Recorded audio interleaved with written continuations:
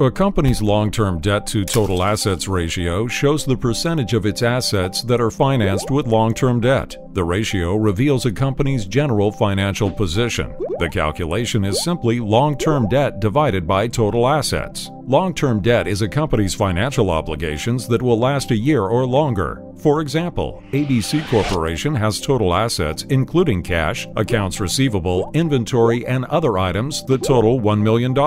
Its long-term debts, including leases on its facilities and its bond issues, total $400,000. Its long-term debt to total assets ratio is 40%. In other words, for every 40 cents ABC owes in long-term debt, it has $1 in assets. Lower ratios show a company is performing well and depending less on debt. A higher ratio means a company must maintain a high revenue stream to pay its expenses. Investors should be wary of companies with higher ratios, and management should find ways to either reduce debt or increase assets. The acceptable long-term debt to total assets ratio varies between industries and is best used for comparisons between similar firms. Most companies will calculate their ratio every year.